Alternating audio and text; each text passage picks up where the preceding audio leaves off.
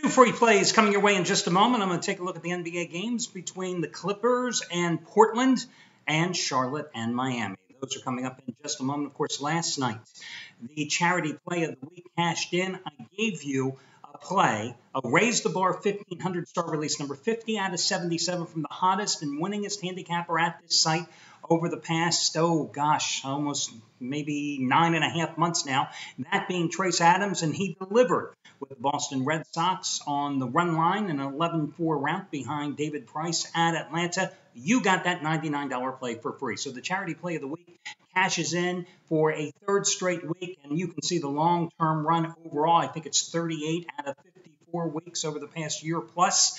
Well, today, I'm once again asking you to make a contribution to a family in need. You know, it seems like we talk about this all the time, but this is another family faced with a member that is undergoing cancer treatment, and as you know, insurance simply doesn't foot all the bills. This is a family out of Austin, Texas, whose father, about 3 months ago, started undergoing treatment for advanced cancer in his neck and his jaw at the MD Anderson Cancer Center in Houston. Now, I've done that drive, Austin to Houston. You know, without traffic, you're lucky it's 3 hours. With traffic, it's really an ugly drive. Needless to say, you know, there's the travel expenses, there's the accommodation expenses, there's all the other things that insurance simply doesn't cover. So the children put up a fundraising site for their family, for their father, and I thought it would be the perfect thing to feature as the charity play of the week. So I already put my $250 in. You don't have to do that. You can put $5, $25, $50, $500, whatever the hell you want to. All I'm asking you, though, to do is to participate. This is the way the Charity Play of the Week program works. Hey, listen, if you go and click on the button here, or if you're watching the video underneath, you'll see the link. You can make your contribution using a credit card or PayPal, etc. But you also read the story. You know, this is a family where they're faced that if they can't foot the bills for the co-pays, they may not be able to continue affording treatment at Anderson Cancer Center, one of the premier cancer centers in the country, and may have to turn elsewhere. That sucks, but that's reality. Listen, guys, my sister-in-law is going to start chemo again. She's had chemo, she's had radiation, she's had surgery. She's on the list to get into a clinical trial, all because she has stage 4 cancer, a very rare sarcoma. And she starts chemotherapy again in a couple of weeks. She doesn't have the money. Thankfully, I'm there, you know, and I have all the money I ever need. So anything they need, it's my wife's sister. Of course, I'm going to help out. Not everybody is so fortunate. So again, those in time of need, I'm asking you to open up your wallets. I made you a winner last night for free, courtesy of Trace Adams, and I'm asking you now to make a donation. That's really the key to the charity play of the week. Okay, let's get to the complimentary plays. Yes, all the other discounts, promos, etc. are on the homepage. And of course, you know, when the charity play wins, I'm not beyond bribing you. You can save $175 off the purchase price of any handicapper 60-day package by using coupon code SAVE175. You can save $125 off the purchase price of any handicapper's 30-day package by using coupon code SAVE125. Or you can save $50 off any handicapper's 7-day package by using coupon code SAVE50. If you have any instant rebates or applicable, if you have a package already with a guy and you want to extend it out further and take advantage of the discounted savings and maybe your instant rebate as well, that works too. Again, I'm bribing you to save you money so you then give some money.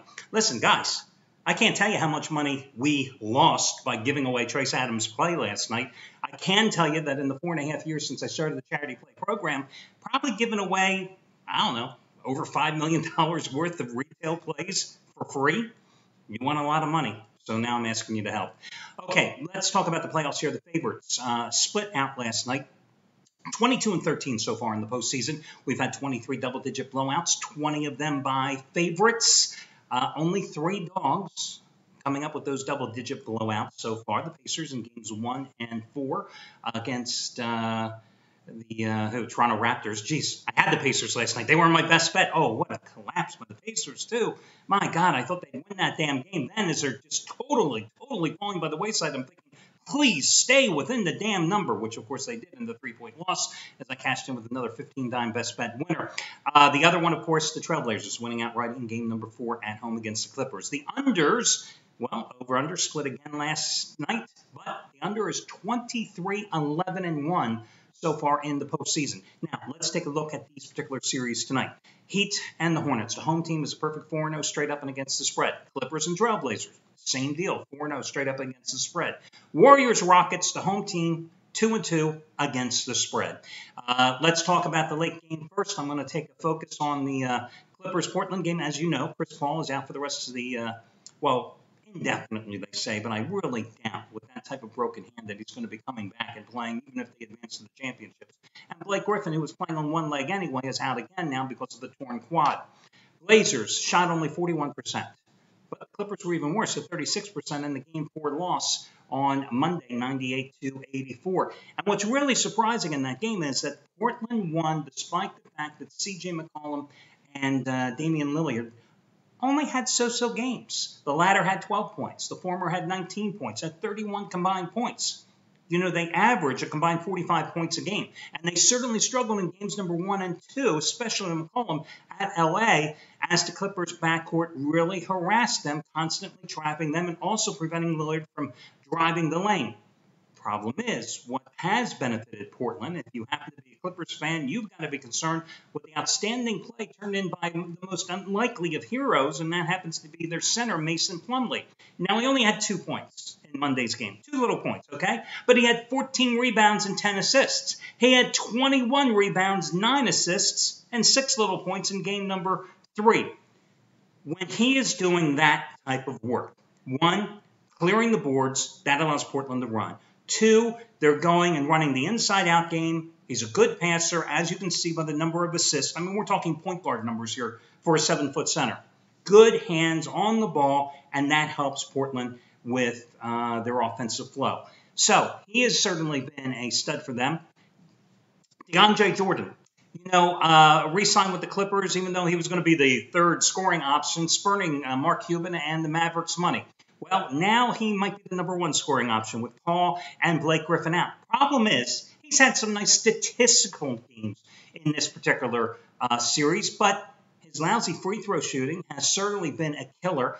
5 for 22 at the line the last 3 games with 21 total points. You know he has launched only 23 shots in the series. Where are the Clippers going to get the points tonight?